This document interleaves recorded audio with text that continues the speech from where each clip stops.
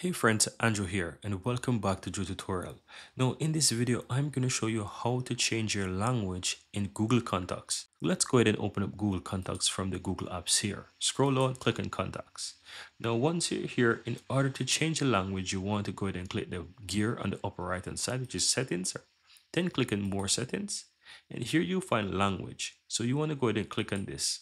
And here you have the option to select other languages if you have, or you can easily add another language. So I only have English here, so I'm going to add another language. Let me go ahead and type, for example, Czech, right? Now I'm going to go ahead and select this language and simple click and save. Now, as you can see, I add this language.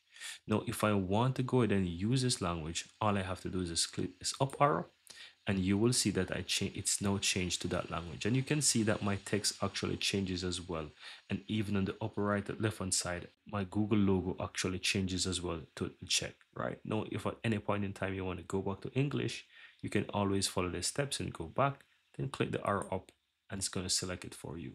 And that's it. That's how to go ahead and change language in Google Contacts.